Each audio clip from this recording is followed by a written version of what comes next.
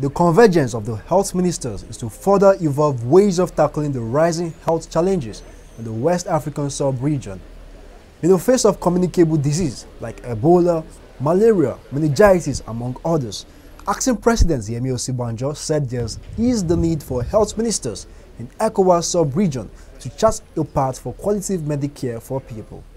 The vision of the Founding Fathers to see a harmonized, unified response to the expanding health challenges of our sub-region has proved to be a daunting one.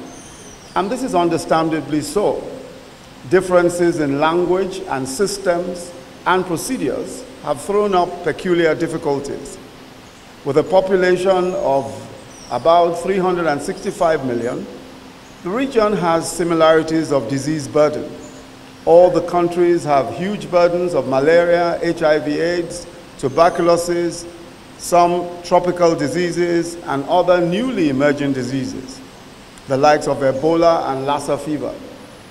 These, combined with poverty and malnutrition, have thrown up public health challenges of immense proportions for the individual nations and, of course, the West African Health Organization itself.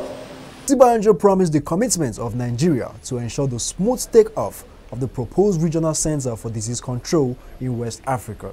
The establishment of the Regional Center for Disease Control and Prevention, RCDC, is therefore an excellent idea in building capacity and ensuring effective surveillance detection and prompt response to disease outbreaks such as this.